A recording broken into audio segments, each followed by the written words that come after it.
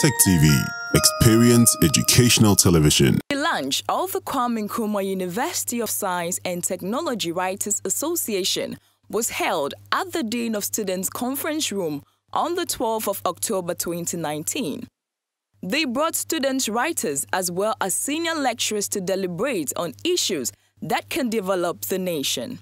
Speaking to a senior lecturer at the publishing department, Mrs. Arababru Hammond, she said, a best Amazon bookseller and a motivational speaker, Rudolph Mensah, made some revelations. About 4 years back, I was approached by a young man who has started with his friends, who had seen the need for a writers club on KNUST campus for students. And they had heard that I was a member of the Ghana Association of Writers, GAO. So they approached me in the department and invited me to be a patron.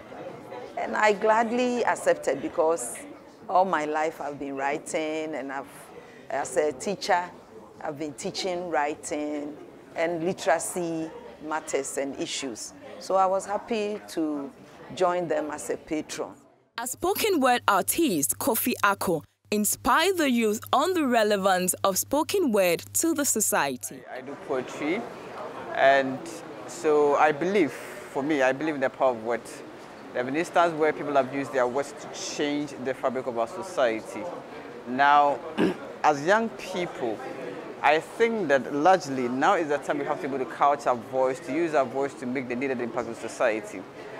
Society is an amalgamation of the efforts of every member of the society. We can't say that we are living the work on the shoulder of the elderly people. We can't say that we are living the work on the shoulder of the government. It is government plus the responsible citizenship that advance society. So, for me as a spoken word artist, what I do is that I use my voice to cause change in the society. A past executive member of the KNUST Writers Association, Emily Otukwason, appealed to young ladies to use article writing to address women empowerment issues. When we speak about women empowerment or empowering of women, KNUST Writers Association is trying to encourage more participation of women into the Writers Association. As participation of women not only from the English department or not only from the publishing department, but from STEM, science, technology, engineering, mathematics. So I'm actually a civil engineering student. It was a privilege to join the association, and I realized that if these ladies from such institutions join the association and they pen down their words, their perspective of issues is also different because they are not from the same usual English department. So that's what KNUST Writers Association is doing, to encourage more women participation in the Writers Club.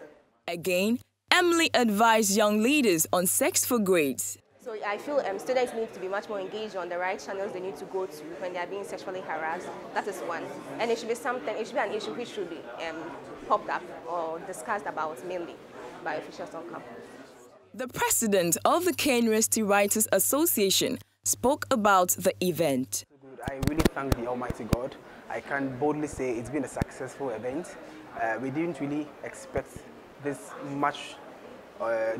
number of people to turn up because it's a Saturday and it is one of the times most students would want to be at their various places of residence and relax after a long week's activity. So so far so good. I think it has been a successful event and we thank God for that.